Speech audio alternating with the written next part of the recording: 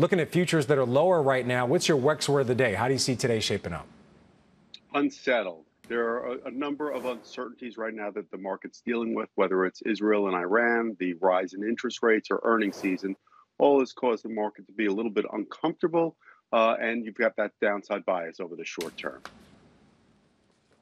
What are you expecting from Jay Powell coming up later today? He speaks in the afternoon. A lot of anticipation about what he's going to say about the rate cut path going forward.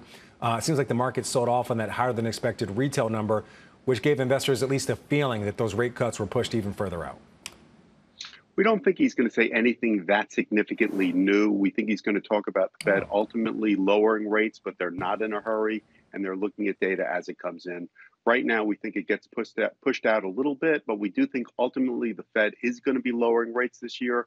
That, coupled with a good economy, leaves us pretty upbeat about stocks for the year, but we do expect a lot of volatility along the way.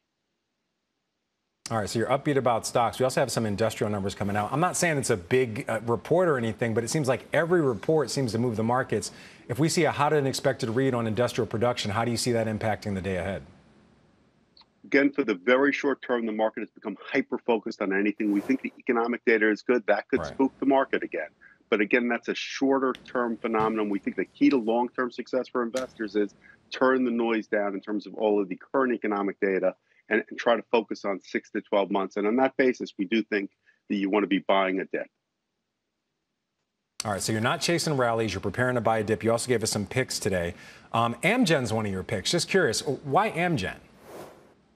Well, Amgen is a very good long-term biotech company. The stock sells with about a 3.5% yield at about 13, 14 times earnings. And they also have a play on the weight loss drugs, but you're not paying for it. If you contrast that to a Lilly, it's at 60 times earnings. Amgen, much, much cheaper. And if they're even modestly successful on weight loss, you do well.